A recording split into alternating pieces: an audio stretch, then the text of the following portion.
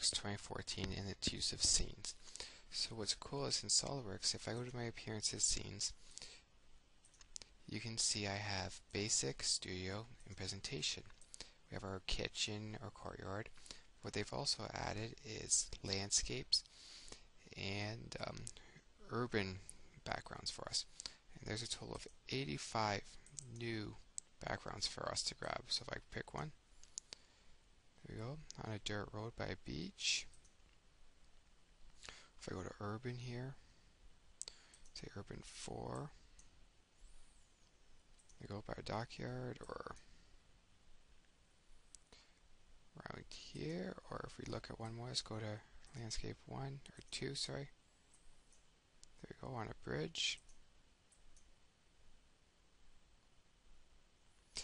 What we can also do is with all these new scenes, if I go to my heads up view, I can actually manage favorites. And from here, I can choose which scenes I want to see and which ones I don't. So let's say if I turn off these landscapes here, and I'm going to pick, let's see how that one looks, landscape 4, image 3, say OK. Then go to my heads up. It gives me this nice little hill background. So that's just all the new scenes that we found in SolidWorks.